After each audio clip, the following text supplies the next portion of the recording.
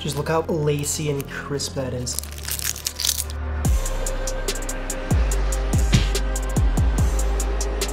This is a delicious, savory pancake from Vietnam called Banh Xeo. The batter consists of a bunch of stuff, but it's all-purpose flour, some rice flour, and turmeric gives it its color. You're gonna make that, then let it chill in the fridge for at least 2 hours. This is some pea belly. Slice that real nice and thin. Dude, sick.